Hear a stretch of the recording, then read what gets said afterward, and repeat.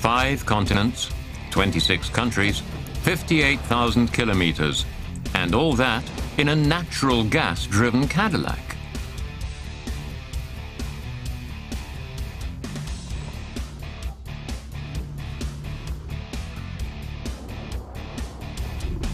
Hello, I'm Rainer Zietloff and I'm leading the expedition. I'm Florian and I'm in charge of the exhaust system. I'm Franz and I'm photographing the whole trip. I'm Falk and I film everything during the project, except this bit right now. Before the circumnavigation, the Caddy is fitted with extra fuel tanks. This gives it a range of up to 2,500 kilometers. The standard issue petrol tank is sealed to guarantee a clean natural gas journey. After departing from Germany, the first stage ends in Greece via Italy. The hardest part? Finding enough natural gas refueling points. That, in fact, is actually the purpose of the exercise. Rainer Zietloff wants to prove that natural gas is available as an everyday fuel, even away from the beaten track. The team is underway from October to April through Turkey and then Egypt and Syria. A stage is even planned through Iran.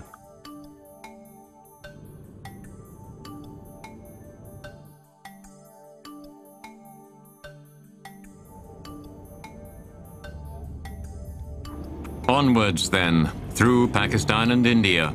The team have to contend with the scarcity of refueling points and the erratic quality of the gas all the way. It ranges from 80% to 93% methane content. The more methane, the more energy the fuel provides, and therefore the greater the range. A particularly adventurous stretch awaits the pioneers in India. The country, or better said, the roads, held uncomfortable surprises for them. Right here in Goa, and I expected to do a small loop on this street, and I pulled over on the parking area for buses, and I was a little bit, you know, like a small ramp, and I tried to go over it, but actually it's just, yeah, screwed in, and so, you know, we have to pull it up. Good show here in Goa.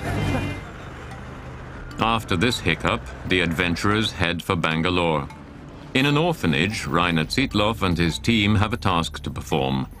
For every kilometer driven, they contribute hard cash. They hand over 5,000 euros to the children.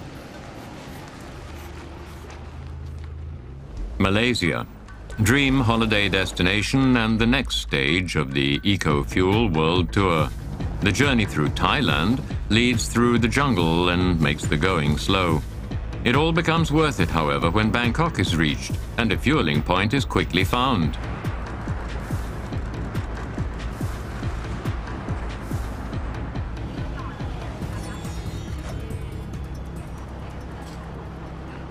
We are here at a CNG station in Bangkok, and in Bangkok lots of CNG stations are around for taxis, and we get lots of publicity around here because CNG is improving very much also. There are absolutely no problems refueling in Thailand, and the trip through the country provides the crew with amazing sights. Even the famous Bridge on the River Kwai is on the route. Australia is the biggest challenge, long stretches through the outback and few opportunities to obtain fuel.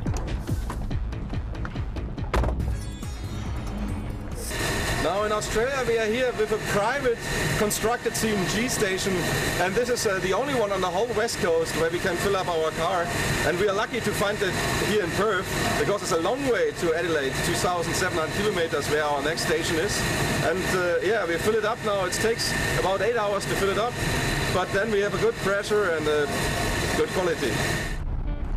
They need that much for the crossing of the 5th continent, straight roads and the no-man's land of the outback under a scorching sun. The stretch to Sydney isn't any easier.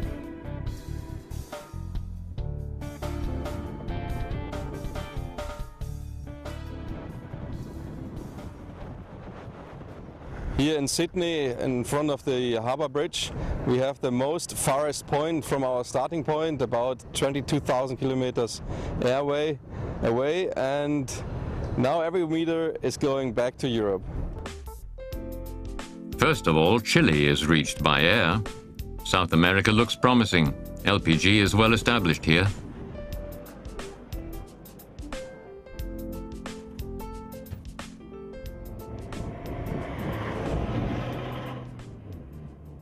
at the highest point of our tour, 3,900 meters in the Anden between Chile and Argentina. We are here with the Caddy Eco Fuel, and it's freezing cold. It's probably -5. We just have our summer clothes on, and it's okay. I like this place here. Through even warmer climes, the expedition heads through Mexico to the United States.